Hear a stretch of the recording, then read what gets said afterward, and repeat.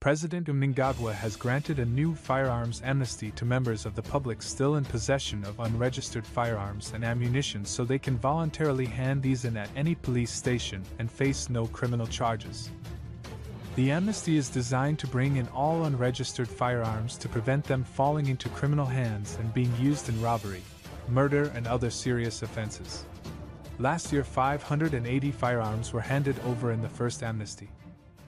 In September last year, the President granted the first amnesty in line with Article 12 of the SADC Protocol on the Control of Firearms, Ammunition and Related Materials. The police will soon issue a comprehensive statement on firearms and ammunition that have been surrendered. In a statement, National Police spokesperson Assistant Commissioner Paul Nyathi said those holding firearms should surrender them at the nearest police station. The Zimbabwe Republic Police wishes to remind the public that the 2023 presidential amnesty on voluntary surrender of firearms and ammunition is currently underway. As previously done in the year 2022, where 580 firearms and 260 rounds of ammunition were voluntarily surrendered to the police, the public and relevant institutions are reminded and urged to go to the nearest police stations and formally surrender all firearms under the listed categories. He said, "Most unlicensed firearms or those with expired licenses are held by representatives of companies who have closed, farmers, miners, hunters and individuals who are no longer in the same position that they were when they applied for firearm certificates, and relatives of firearm license holders who have died. Then there are unregistered firearms obtained through smuggling amongst other means, gun dealers or gun clubs holding unclaimed firearms that were surrendered to them for safekeeping for a considerable long period of time, hence the need for such firearms to be surrendered to the state.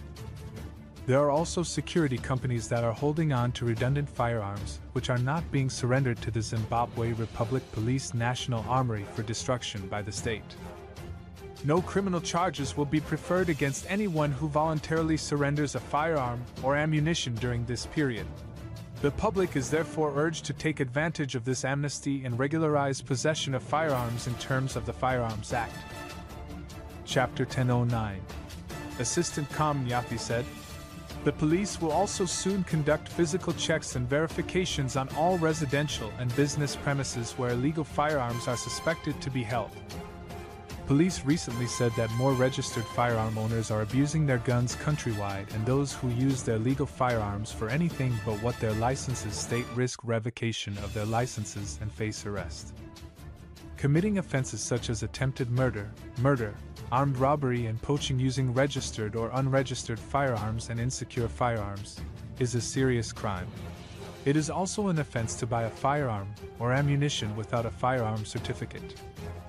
Failure to renew a firearm certificate is also an offense, and in the event that a registered holder passes on, relatives should surrender firearms to the nearest police station immediately for safekeeping pending legal disposal by the executor of the estate.